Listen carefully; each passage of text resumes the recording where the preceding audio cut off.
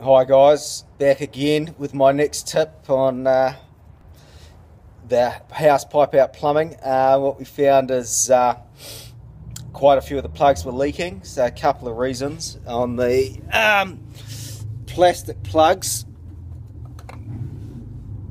those ones, the thread hadn't been roughened, so when that was wound in, it often wound the thread tape off. Otherwise there possibly wasn't enough thread tape in the first place. So my preferred way of doing it is to utilise, trouble with this bloody camera, is to install a piece of brass and hemp it.